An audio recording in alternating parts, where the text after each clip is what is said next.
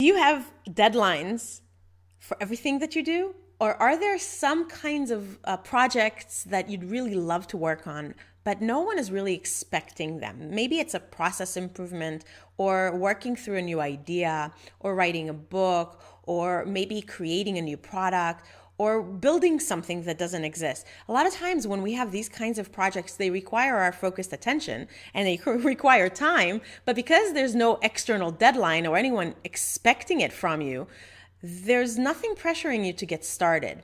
I'm Halelly Azulay, your leadership development strategist here with TalentGrow. I don't know how you are, but I tend to do my best when there is a very clear and present deadline, usually right up to the deadline. And I just sort of get my butt in gear and I work really, really hard and I get really great results. So these kinds of situations are a big problem for me, and I tend to procrastinate to no end.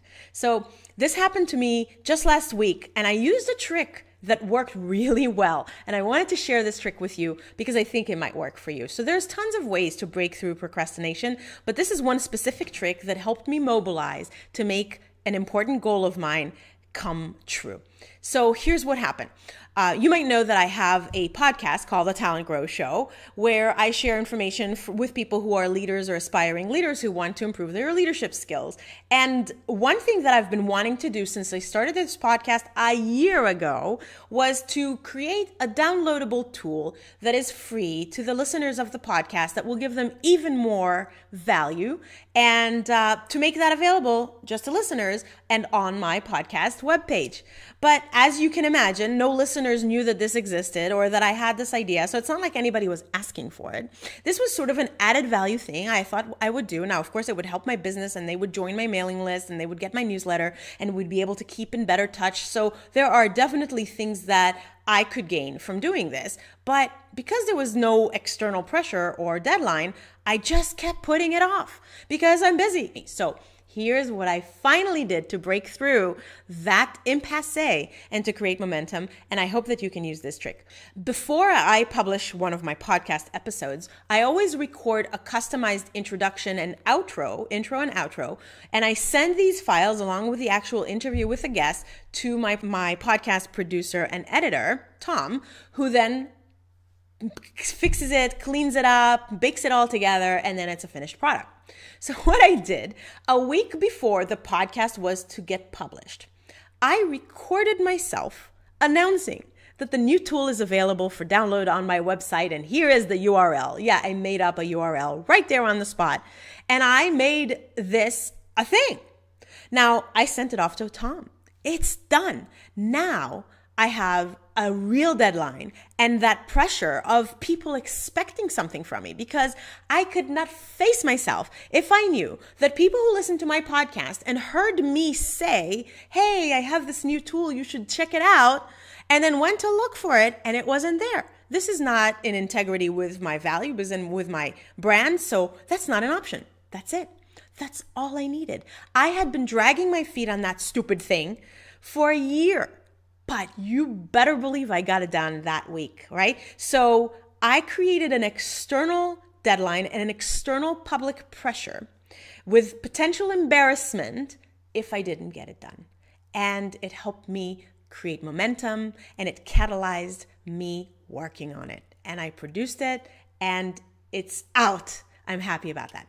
So what are some ways that you might be able to use this trick to help you create some momentum with some of those things you're dragging your feet on? One extra tip. Well, actually two. So one other thing that I know works for a lot of people, and it's kind of counterintuitive, is this. You write a check in an amount that you can afford, but that is kind of hefty, to a charity that you can't stand. A charity that represents the very thing you hate, because they exist. And you write that check and you put it in an envelope addressed with a stamp, and you give it to a friend, a colleague, a loved one, somebody that you trust. And you tell them what your goal is. Like, what is the thing that you are working on that you want to achieve? And you say, hey, I'm going to get X done, and I'm going to get it done by this date. And if I don't, you mail that check. And now you have not only someone else knowing about your goal, which now makes it less nebulous and more real, but now you have the pressure of your hard-earned money being deposited into a charity that does the thing that you cannot stand. Would that motivate you to make sure that that friend would never have to send that check? You better believe it. It really does create momentum. So maybe that's something you can use. And then my final trick for you is really just the act of making it public. Sometimes when we know for ourselves that something's important to us and we really want to do it, but we're the only one who knows it, well, you're the only one who knows that you're not doing it. But if other people knew that you're working on it, other people would know if you're not doing it. And that creates that kind of external pressure that sometimes is all we need to get our butt in gear.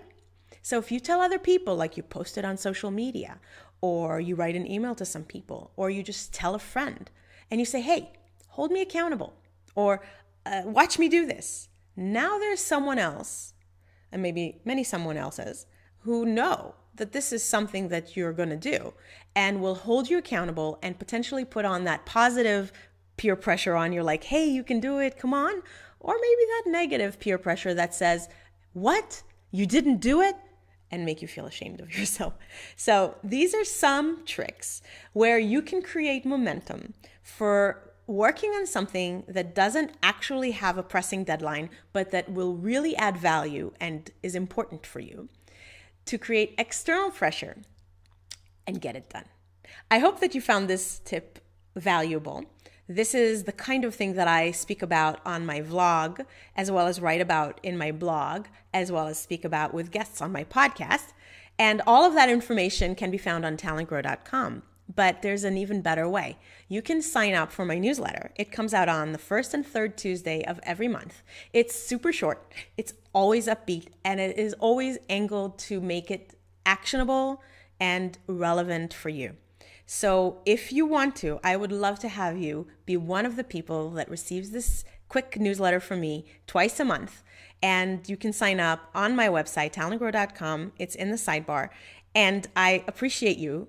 I hope that you will stay in touch. And in the meantime, make today great. I'm Halelly Azulay, your leadership development strategist with TalentGrow, signing off.